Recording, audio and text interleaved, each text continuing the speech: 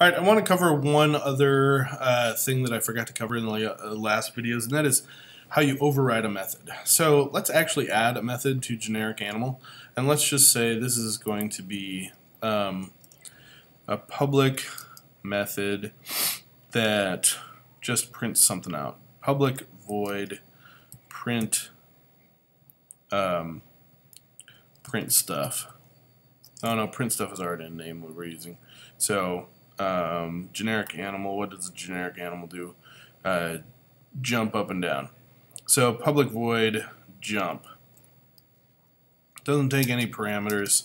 And all this is going to say is when we call it system.out.println, it's just going to say I'm jumping in a generic way. I don't know, something like that.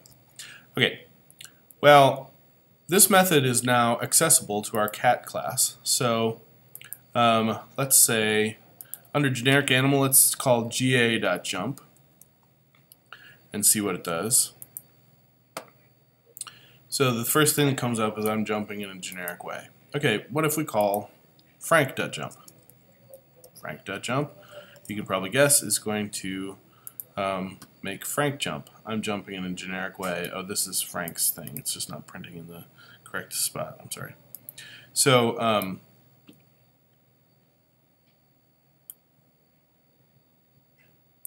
yeah, let's just keep doing it this way.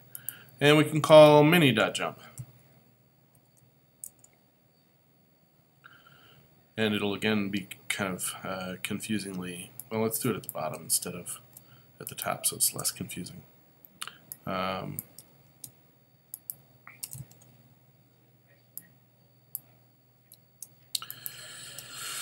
Sorry, just a sec. Alright, so now it'll say at the bottom, I'm jumping in a generic way for each of them. I'm jumping in a generic way. Okay, but cats, maybe we want to have a different method, a different way for a cat to jump.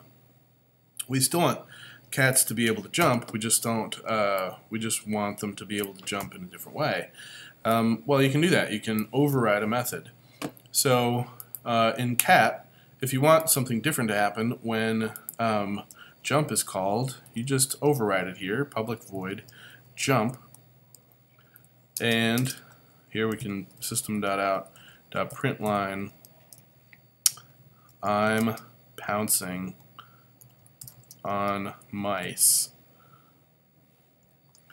Alright, and so now, even though, you know, the question is Java's compiler smart enough to figure out that yes, in fact, although in this case, this is the interesting one. Although Mini is a generic animal, Mini is also a cat. And what is this going to do? Which one is the bottom one going to do? Is it going to call, is it going to say I'm jumping in a generic way again, or is it going to say I'm pouncing on mice? And let's run it and find out. And in fact, Java compilers is smart enough to figure out that although Mini is a generic animal, she overrides the jump method because the animal class has a jump method, and so so does the cat class. So Java is able to figure out I should use the cat class's jump method because it has overridden the parent class. So you can see obviously Frank's works. Obviously the generic animal just uses the generic animal's jump method, but it is interesting to note that in fact the compiler can figure out that Mini, although she was created as a generic animal, is also a cat, and therefore because the generic animal class has a jump method, Java's compiler can trace it down to subclasses and see if whether or not those methods have been overridden in the subclass to which a particular object is a part. Okay, so of which an object is a part. So that's the last thing that I would like you to cover. Try and override a method in whatever you're doing. So now today, your job is to try and create some sort of system like this about whatever category you choose. Could be plants, could be boats, could be cars, could be planes, could be anything that is kind of a generic category.